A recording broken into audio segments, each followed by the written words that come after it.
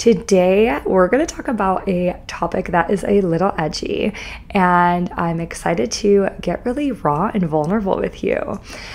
So today's topic is on unicorns and being a unicorn.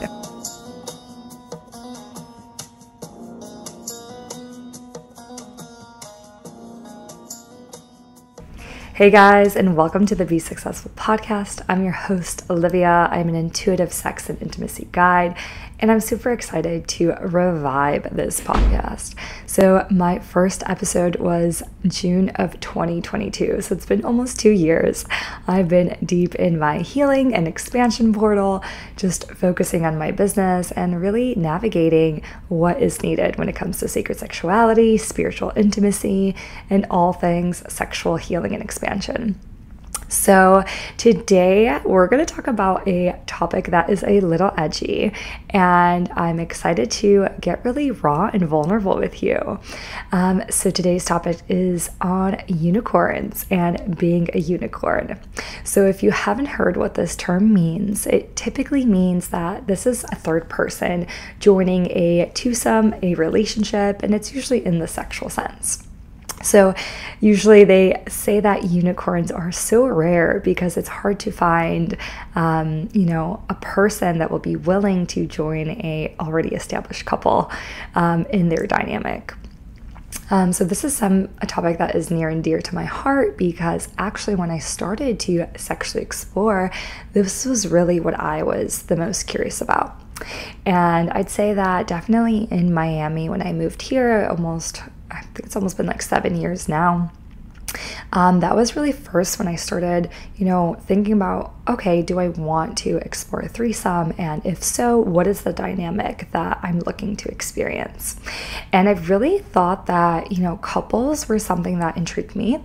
It was something that I really wanted to explore more in the sense of, I just love the idea of joining a couple that already had an established relationship, that they had almost like this love bubble where I could join in and really experience and share something that they already had and something that they were also exploring. So that was why that idea always enticed me. Also, I think personally too, because, I was never in a long-term committed relationship, I didn't really get to explore this. And for me, it was also perhaps a learning, seeing, what type of relationship do I want? How open do I want to be? What feels good? What feels true to me? So yes, I would have to say that, one of my first experiences was, going on Tinder and finding a couple that, was interested in meeting me out for a drink, and then pursuing things further. And what I can share is that this was also the first time probably that I was intimate with women and, the feminine energy. So it was such a beautiful way for me to experience another woman, another type of energy that maybe wasn't the traditional sense that I was used to. And I would say at this time around, 6-7 years ago, I was deep into my sexual exploration where, I left my home city of Chicago. I came to a city where I didn't really know anyone, and I got to really explore this freedom of, no one really knowing me and being able to be more free, especially when it came to intimacy.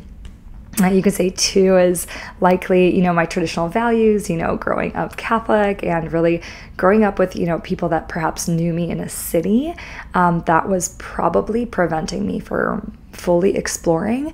So really Miami gave me this chance to do something new. It was really a way for me to step outside and explore, especially since I didn't get to explore as much in college.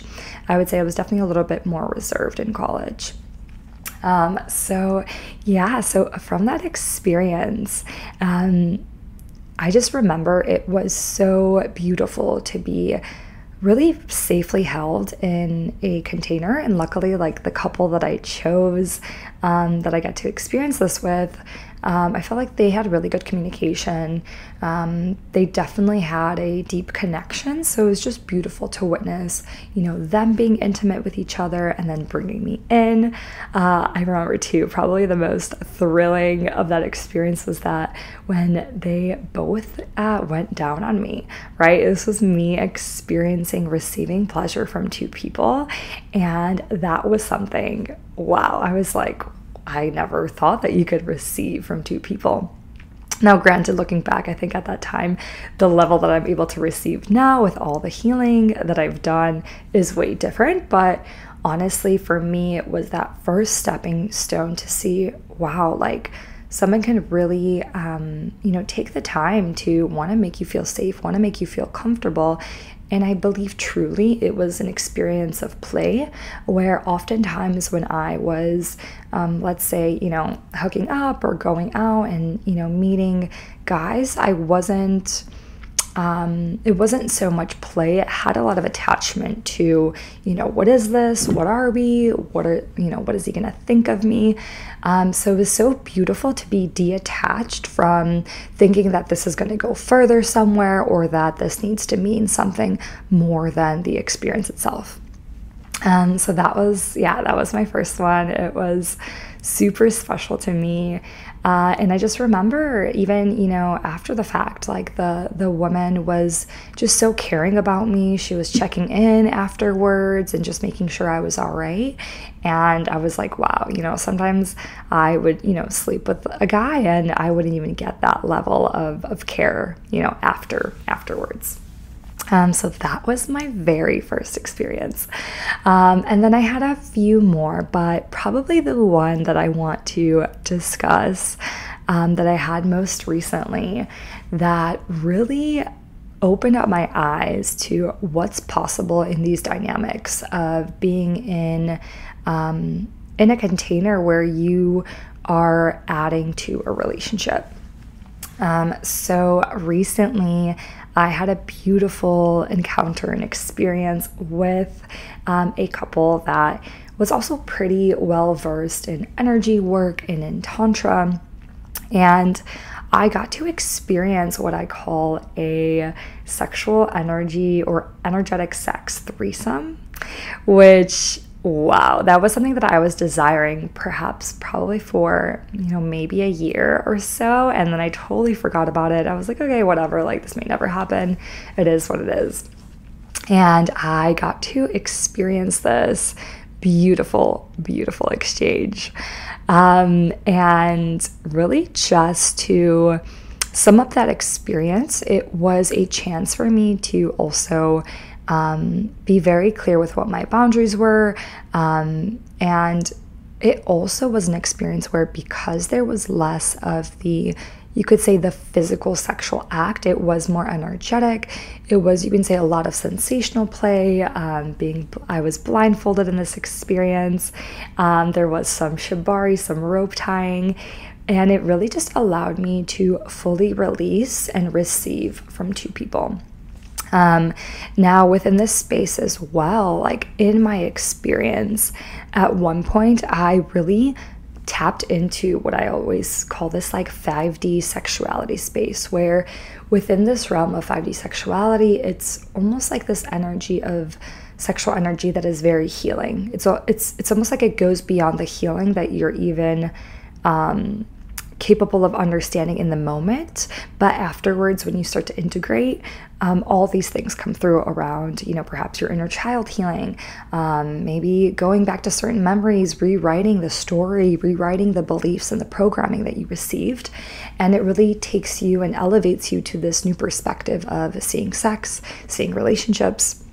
And I think the huge pivotal moment for me within that dynamic was, at one point I could literally feel both of the couple's energy almost like working through me, for me, and around me. And it was almost like it was just this beautiful energy exchange of knowing that the intention was safety, the intention was pleasure, and, there were check-ins to make sure, during the experience, how we're feeling, if everything's cool. So it was such a safe container to be held in. And I mean, it was something that I really hope that if this is something that you're curious about, that you definitely put that desire out there and you get to experience, because I started to rewrite, what I believed even, sexual energy exchange is. Even this act of sex that maybe people think like, oh, like, it's only sacred when it's between two people. And, I really find that the more that I actually go into this work, the more that I have these beautiful and expansive experiences, I see that honestly, it's much more than that. It's actually this way of really seeing that that energy is yours and that you can choose what to do with it, right? You can choose if you want to share it with others. You can choose if you want to keep it to yourself. And that's something that I bring up is because within these dynamics, I know plenty of, threesome dynamics that I hear of where, you can just feel that maybe the partner is doing it just because their partner wants this. They're not really in it.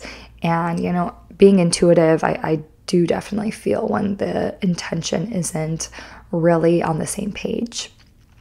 So this was just a container that I felt like both partners wanted an experience. Of course, they knew that some things would come up. There would be some edges that they would navigate, but being the receiver in this dynamic was just so elevating. And even for me, it's almost like I could feel the healing that was taking space between them and between myself as well.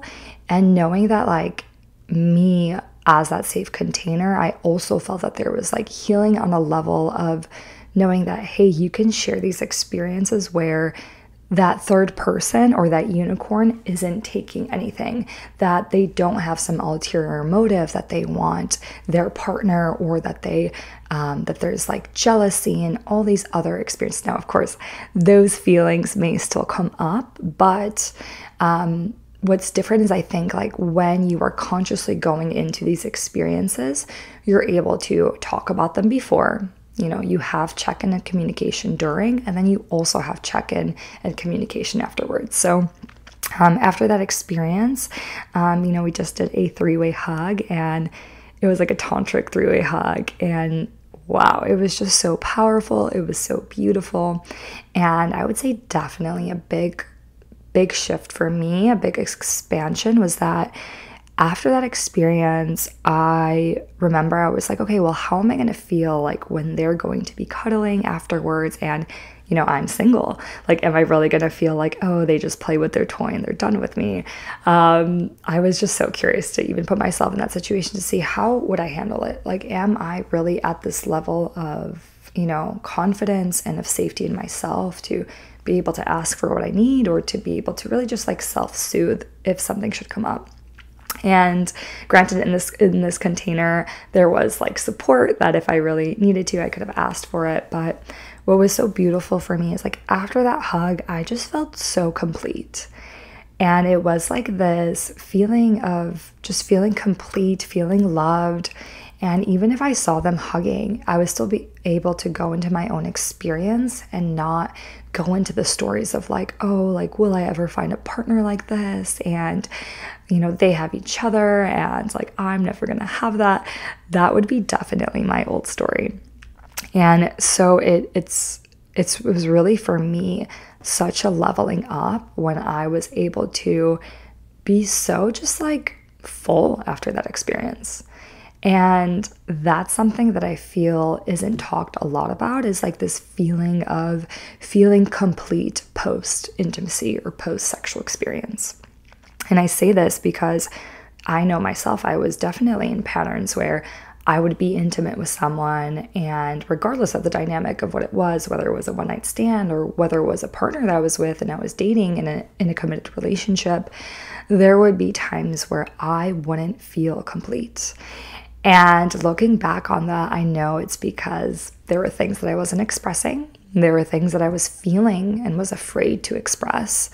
You could say probably that aspect of vulnerability. I wasn't really able to maybe express it, knowing that, hey, I might cry, right? I may break down, emotions may come up.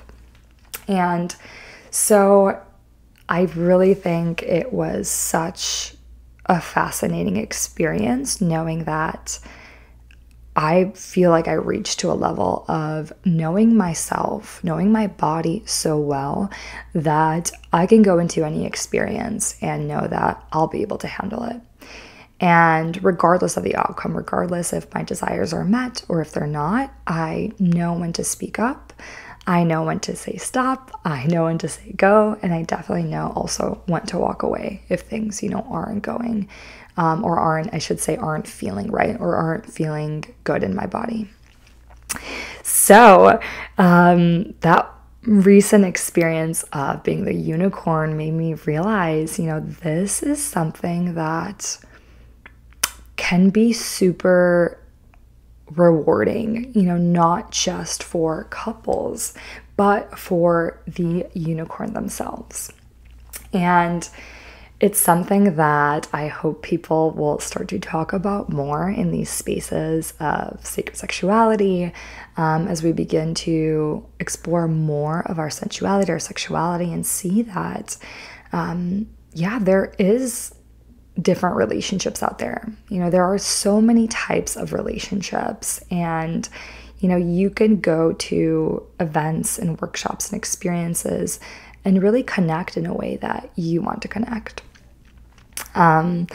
So being this unicorn opened up my eyes, and I think it's so funny too. Like, if you could see my room, I'm gonna just show one of these, but I have literally 4 unicorns. Here's one.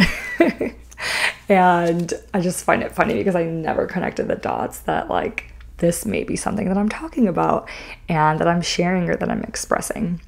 But it's been near and dear to my heart because I think there is so much value and so much expansion that can be experienced in these containers. So all that being said, I really hope that this perhaps opened your perspective to something new when it comes to different relationship dynamics or this concept of being a unicorn. I definitely want to hear from you about your experiences, anything that you would like to share. Definitely message me, comment below. I would love to hear it. And in the meantime, stay tuned for future episodes. I know this was a short one, but there's definitely going to be more, and you'll be hearing more juicy things on all things sacred sex, spiritual intimacy, and sexual healing. So yes, and if you'd like to connect with me, follow me on Instagram at Pretty Gypsy Dreams, on YouTube at Be Successful, and my website is besuccessful.com. And I also offer everyone a 15-minute intimacy tune-up session where I go in, I scan your body, and we shift any energy or beliefs that are blocking you from greater intimacy with yourself or your partnership. So connect with me, and I hope to hear from you soon.